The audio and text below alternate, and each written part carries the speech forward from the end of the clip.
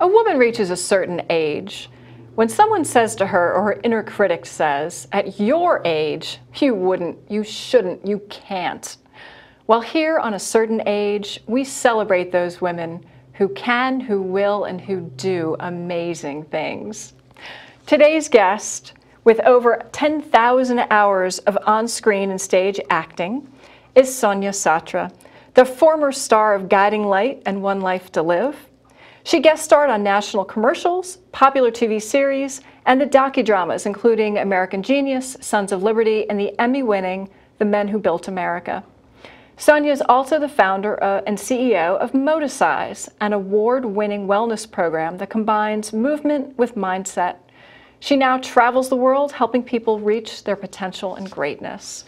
Welcome to the show today. Thank you. I'm excited to be here. Well, I'm so excited to have you because you've done amazing things all your life and just fun things. And I'd love to start right at the beginning. You said that getting into your career was easy for you. Well, it was easy because I wasn't trying. I literally was playing tennis with my mom, and a guy came up to me and said, hey, would you be interested in being in this local hair ad? So I was a teenager and thought, cool, like I get my hair done, I get some free shampoo, you know? So I said yes, and I did it, and that was actually the beginning. And so then it took, you know, a couple little twists and turns, but I thought when I got to college, I thought, well, maybe I could earn some extra money doing some modeling since I had done this. And I did what you shouldn't do, which is look in the back of the New York Times for modeling jobs. But that's not really it. So I had a couple interviews with people who were like, give us $10,000, we'll make you a star. And I knew that was not real. Besides, I didn't have $10,000. So then through a friend of a friend of a friend, I ended up at a commercial agency. And I, you know, went in with my little portfolio thinking I was doing modeling, and they were like, oh, here, could you read this? It was a Pizza Hut script. Ooh. And I'm like, all right, you know, I can read, you know. And so I read it, and they were like, wow, that was really great. You know, have you ever thought of doing commercials? I was like, no, well, would you like to? I was like, sure. And then, yes, I had that beginner's luck once again. I went out on my very first commercial, and I booked it. And you booked it, so as a pizza girl or something else exciting? No, it wasn't the Pizza Hut. Oh, it was actually, no, it was for a grocery store. It was A&P at the time. Okay. And then I had a flurry. I just moved into being like the fast food girl, because the third commercial audition I went on was McDonald's, and I booked that. and that was the beginning of my special orders, don't upset us, or here, can I take your order? You know, and I did them all. McDonald's, Burger King, Wendy's, Pizza Hut, Kentucky Fried Chicken, Burger Haven, all of them. Do you still have all the jingles in your head? So I know them, and I ate a lot of fast food. Well, you hide it really well. Yeah. The fast food. Well, that was when I learned that you don't actually eat it, or you don't have to. It's kind of gross. You sort of chew on it, and then you can spit it out. Because when I did the Kentucky Fried Chicken commercial, they literally brought out a tray of chicken, because you do so many takes that if I would have eaten like 20 pieces of chicken, I would have been rolling out of there. So it wasn't really feasible to do that. So you had to kind of learn to roll with the punches on that. And this is off topic, but I've heard a rumor that most of the food is faked anyway. Because like if you look at a commercial, my burger never looks as like the burger on TV. Perfect. Well, they bring out real food for the actors. For the bite. The bite. Yeah, exactly. So you're not biting into some silicone or what, I don't know, whatever grossness. But then they do. They have actual food photographers, and that's a whole profession. Food photography and food filming and creating the food to make it look exactly like, you know, they want it to look. Oh my goodness. Yeah, that's a whole art, actually. The secret of fast food. The food art. All right, yeah. So you have the inside scoop on fast food. I got that, yeah. And then because your career just kept going in different directions, but kept going forward. Well, it did. So I did a lot of commercials, and then I was out visiting my sister for a summer vacation, and I thought, you know, if I really wanted to do this acting thing, then maybe this is where I should be. I hadn't really done a lot of what they call legit or theatrical work. I'd mostly just done commercials. I had screen tested actually once for Guiding Light, but I didn't get it that time. But that was the only thing I had done. But I thought, well, if this is what I want, then this is where I should be. So I went home and I packed up my old beat-up Honda Accord and drove across country to Hollywood. To Hollywood, and there I was, and that was a little reality struck there, because I realized this is actually a business, and I had no idea what I was doing.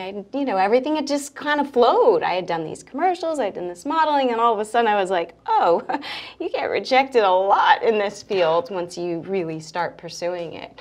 So I studied acting and I studied mindset, and then after a whole lot of auditions and 8 screen tests, I always say that because it's, persistence is a key. But after 8 screen tests for one show, you did 8 screen tests. No, for 8 kept doing them. Different soaps. Oh, you hit all of them. I hit all of them, and some of them more than once. Okay. I circled back, and I ended up landing the Lucy Cooper Spalding. And you were Lucy Cooper Spalding for 4 years. Yeah. On Guiding Light. Yeah. Yeah. All right, so I want to hear some of the inside stories here. Oh, goodness. Not many people get to talk to Sonia Satra about being Lucy Cooper. Lucy Cooper. What was awkward? I heard that there were some really awkward moments on set. So everybody always asks me when you're on a soap, like, what's it like to kiss all the guys? And I was like, but I hold the prize for being the longest running virgin on daytime TV. So you didn't get to kiss all the guys. I didn't get to kiss all the guys, but then we ended up having our very first love scene, and it had been a lot of years building up to that, and it was actually very sweet because they closed the set, and Rick Hurst, who was an amazing actor and just a real gentleman, he came in with a rose that day, and then I got to experience my first love scene, and that is the most awkward thing on the planet because you're just in these really just contorted, awkward positions that look really beautiful on camera, but are just not. They're just not natural. Like, just lift your chin up, no, a little further down. Look like lovingly into their eyes as you're like not even being able to see into their eyes. You're not actually looking at them. You're not. So it's a very bizarre experience to do love scenes. Oh my God. But yeah. But you also had really serious moments on that soap, and I think I heard a story that you actually were able to touch the life of a fan. Yeah. Through your experience. That was a really powerful thing. I was actually leading up to that scene. I was in a rape storyline, so I had gone on a first date with somebody and been date raped, and to the credit of Guiding Light, they really did a good job on that story, and they really tried to look into the psychology of it. And I actually, at the time, had taken a self-defense class, and there were a number of real rape victims. And so I asked the writers, I was like, could you include this in addition to other therapy things for Lucy? I also did a lot of shows where I would give date rape or rape hotlines that were so that people could really get help. And one of the most sort of moving and fulfilling days was when I got a letter from a fan who had said, when Lucy got help, I got help, because she had been raped the same time Lucy had been raped. And that was when I realized, wow, you can really have an impact. And soaps can be crazy and have all these fun, strange storylines, but they also had some really serious ones. And people, I think because you're in their living room every single day, you're really touching them in a very different way. And that was pretty amazing, because I thought, that's one person who actually wrote, there probably were others, so yeah. Right. So you made a real difference. I think that must feel so good to... Absolutely. Right. No, it was life-changing. And in fact, sometimes I think, gosh, I wonder if that was the moment that later led me to wanting to help people, because it had such an impact on me, being able to change someone's life, to know that they got help and that they weren't going to be hurting, or they were able to heal, or at least go on the journey of healing, was... just nothing's better. I get chills still thinking about it, I mean, that's Yeah, that's important. That's really living life to its fullest. And, you know, we sadly can't always control what happens to us, but we do have the power to go beyond those things. And when you can help somebody do that, that's pretty incredible. It touches you, yeah. Yeah, yeah. All right, so now where did your career go from there? So you were with Guiding Light for 4 years. So I was Guiding Light with 4 years, and it was a phenomenal experience. I worked with some really amazingly talented actors. Oh, gosh, Emmy nominated so many times. And I could have stayed. My storyline, I had a lot of storyline. But there was that little part inside of me that thought, gosh, am I ever going to play another character? I have to leave. I have to leave this really great job and go back to being rejected again and try. And I wasn't married, I didn't have kids, I didn't have a property or anything, so all those things that usually hold you back. So I thought this was it, I had to take a chance. So I headed back to LA, and this time I suddenly went back with a different belief. In the beginning I was just like, hey, anything's possible, someone's made it, why couldn't I? But this time I had this feeling of, oh, maybe that was a fluke. You know, I am never going to work again and I'm going to lose everything.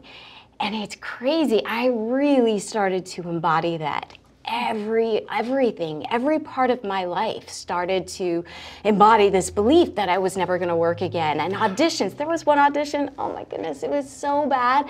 I literally, with every single line, took a step backwards unconsciously. I didn't realize I was doing it, but it was like, I'm not going to get the job. You're not going to hire me. Let me get out of this room as fast as I could until I hit the back. Oh my! You hit the door of the room. Yes. Oh, I didn't get that job. Needless to say, you know, I saw that part coming. Did you see that?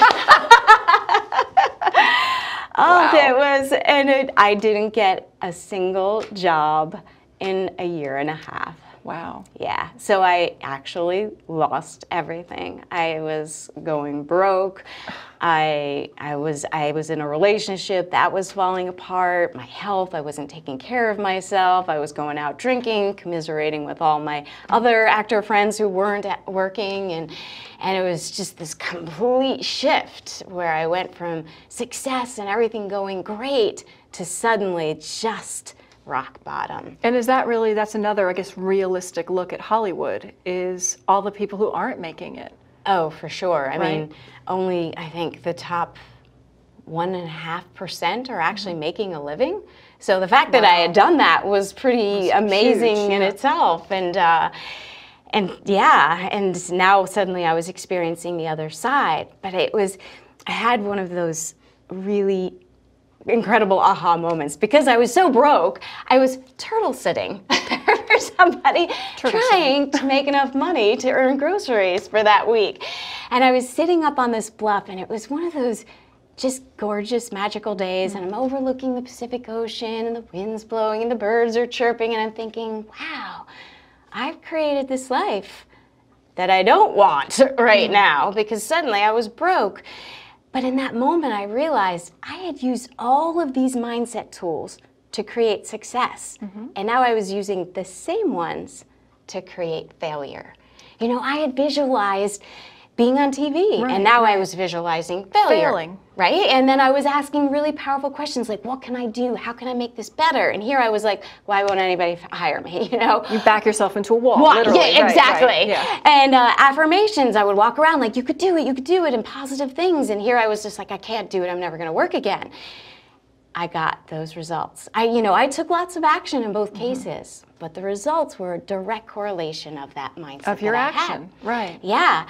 And so that was when I realized, well, gosh, I better turn this around and fast. And so I started doing Moticise without even knowing what Moticise was at that point, because I needed to get back in shape and to start like getting healthy and to shift that mindset. So I started running in this, there was a canyon in Santa Monica, and I would run up this canyon and I would ask better questions like, what can I do today that's going to move me forward? What's one action I can take that will get bigger results? You know, how can I do it better? I would do affirmations. I'd visualize being back on TV. And then I would do this all the way up the mountain, and then up at the top, there was this little bridge. And I noticed when I stood on the bridge, anything I would yell out, because it was in this canyon, would echo back. So I was like, I'm going to yell out what I want to hear. So I would yell out, "You got the job!" And then I'd hear back, "You got the job!" And then I'd celebrate. Right, like I would right. jump up and down as if I had really heard, "You got the job!" Getting it into my mind and my body. And then 3 weeks later, I booked a national commercial. 3 months later, coming down from that canyon run, I got the call asking me to come and play Psycho Nurse Barbara on One Life to Live. So you got the One Life to Live job. That's amazing. I got the job. I literally was going down, got the call, "You got the job." Like, it was those exact words. And you're going, is it the echo or is it the real right, thing? I was like, wait a second, could you say that again? I want to make sure it's not the voice in my head. Right. But No, you it talked was yourself amazing. back into a career on TV. Completely. And it was so astounding, the difference, and it was such a turning point for me, realizing we really do have power. This stuff works. Right. You know, you can make it work for you, you can make it work against you. And we all can hit those difficult moments, but you can turn it around energetically. You can put that out there. You can shift the the visions that you have in your mind. You can ask those better questions. You'll take better actions. You're going to feel better. You're going to put that out there, and people are going to feel it, notice it, and bring it back. embrace it. Yeah. Because you've had a lot of ups and downs, right? So I mean, your career started really easily. You got this Right. killer job. Yeah. You tanked. Totally. You got another killer job. Yeah. So where was the next bump in the road? Or actually, tell me about some other shows you've been on, because you've been on a bunch of shows. Yeah, well, I did. So So I you did took One Life to off. Live for a while, and that was really fun, because it was the total opposite from, I was 'Cause you were a little the psycho psychotic. nurse. I was Okay. killing a couple of people, and All right. you know, it was really just out of love. Yeah. People were just in my way. They needed to die. They needed to move out of my way. Okay. So Psycho Nurse took care of that. Psycho Nurse took care of it. Yeah, until I went to jail. But then, no, then I got to be in some of all these mini-series that were really cool. And one of my favorite was I got recently to play, in the history of Playboy, I got to play Gloria Steinem. Oh, tell us about that. Talk about That's awesome. an icon of women's empowerment. Right. So yeah, because she and Hugh Hefner kind of had it out. They didn't really get along so well. So this was a bit of a scene where I was going into the Playboy mansion to interview him.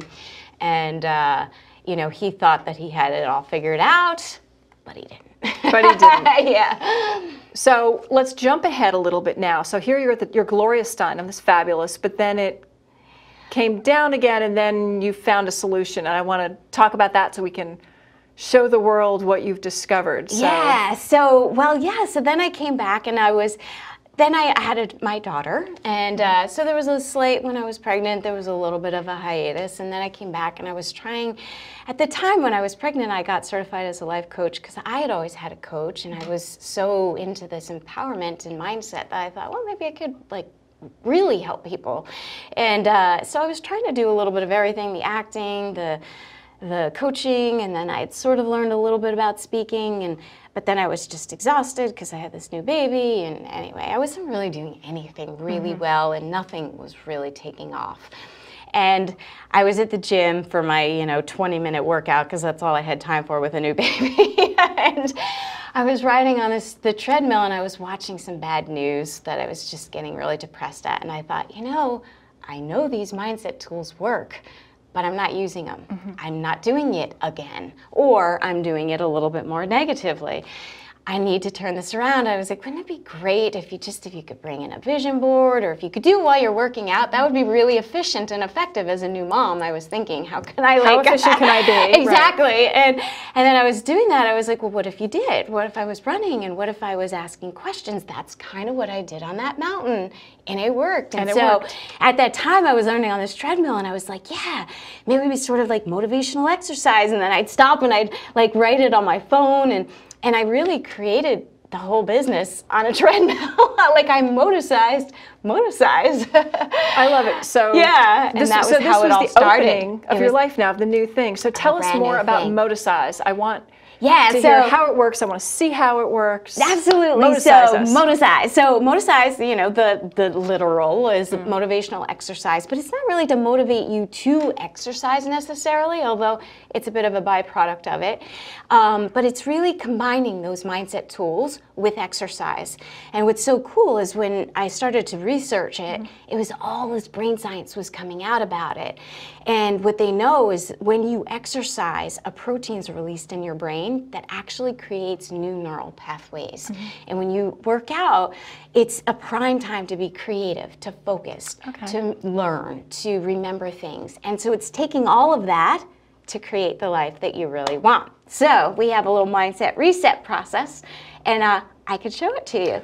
All right. We're gonna do some mind resetting. Mindset reset. Yes, reset. exactly. I love it. All right. You know, in the DVD we do full-on workout, but the beauty of this is you don't have to. You could do it at any level. If you're just starting out, you could do it in clothes. Like you could, you know. So that's what we're going to do here today. So in clothes, if you guys are out there, come join us. Yeah, exactly. So we're going to just start. All right. With walking in place. Now the key, the number one key is you have to choose a goal.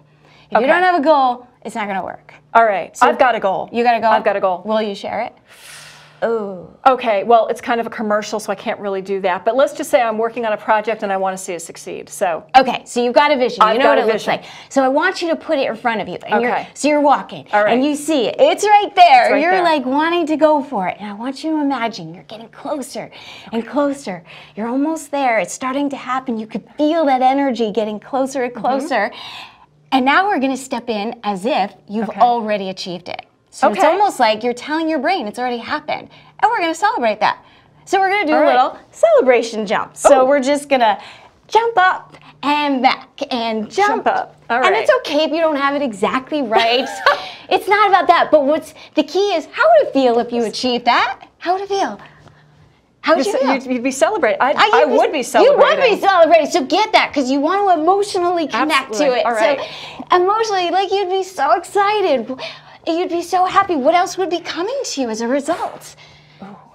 All right, we're having maybe success. There's more I'm loving this. money. Maybe there's more happiness. Maybe there's more fulfillment. Maybe you're helping people. Whatever it is. So you really want to imagine that. Okay. Now we're going to step back. Okay. So let's look at what do you have right now to make that happen. And we're going to do just a little mini squat with a little bicep curl. So we're going to, actually not a squat, sorry, lunge. Yes. Okay, so we're lunging out, and you're going to pull in, what is it that you have? Because, you know, whenever we do a big thing, everybody's just like, all the things you don't have, but you have so much. So what do you have to make this goal happen? All right, so you're taking what you have now, what you have now, and you're holding it in. So what do you have? It could be desire. All right. It could be an idea. It could be a business plan. It could be resources. It could be help. Name one thing you have. One thing you know what? I have a circle of friends who are very powerful. Fantastic. So pull that in. All right. And when you come from that place, one more. Okay. Excellent. Then you can feel what it's like, because when you start from a place of empowerment, then your brain starts working in a very different way, and you can access different resources. So let's look at... I'm starting to feel perky here, you know? Do you actually, I actually feel this. I'm like, oh, this is great. You're like, oh, okay. So we're going to reach out. All right. So what's one more thing that maybe you need to pull in to make this happen? Can I reach for cash? Sure. Actually, you can. Investors. No. I have done this with people who've gotten investors after class. I've had somebody walk out of a class and get a client. I've had people get investment money. It's crazy how powerful it is when you start to see it. Investors. So see it. Like really see that money and really feel it. You're pulling it closer. You're getting it. I love it. Pull it in. What's one more thing you might need? Ooh. One more. What do I need? What do I need? I need to pull in. I need social media support. Nice. So pull it in. All right. Because what happens is when you start to put it out in your brain, we have this little reticular activating system. So when it's at the front of your consciousness, you'll see it. You'll see it. You'll see it. It's there. It's that red car. You want a red car, and all of a sudden you see red cars because it's there. Okay. Okay. So we got, what do you have? What do you need? All right. Now we're going to go into sometimes we do what's stopping you, but we're going to move beyond that. We got to go to the last We got to get thing here. moving. So we're going to go into action. Okay. Okay? So we're just going to do a little jog with a little kick. You know, you're kicking it down the road. What's one action you could take today to make this happen? One action. One action. One action. Anything. It could be small. You know, I think I'm going to do actually some research, because research is going to help give me the basis to get it done. There you go. Perfect. Research is brilliant. Okay, so you're going to research. How long? How long? All week. I'm going to check into it all week. I got a lot of researching to do. Okay, so I want you to see yourself researching. See yourself at your computer. You're getting it. You're learning this. You're finding out these things. And so you're watching it. You're almost there. You're almost there. And great.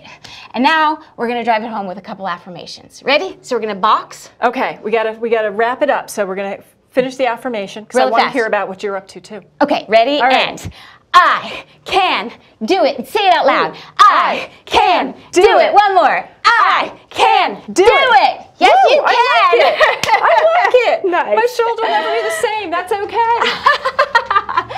I love it. Oh, I feel good. I feel like I'm going to be successful now.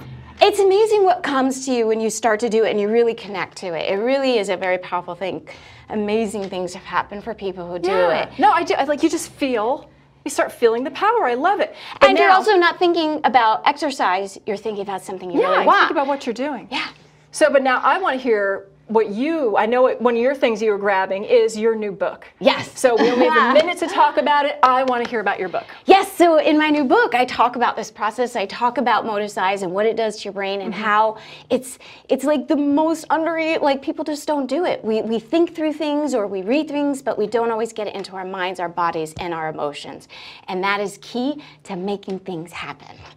And so I talk about that, and I help guide people through the process so that they can have the success that they want as well.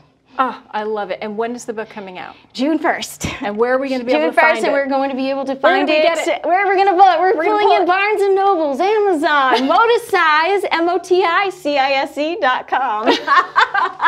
I love it. I love it. That's great. And I think we have a few seconds that I could just ask about one other thing you do. Yeah. Which is you are a public speaker. Yes. Where do you speak? So I speak at conferences. I do a lot of conferences around. I'll actually do some Moticise, and I'll do that there. And I talk about how you can use movement to improve decision making and problem solving and teamwork and whatnot. And so I also go into businesses. I've worked at a lot of different businesses, helping teams develop this and use this as a way of tapping new creative ideas. I love it. Yeah. Okay. Well, Sonia Satra, thank you so much for coming today. My pleasure. Thank you for having me. I can feel the power. I feel Moticise. Great.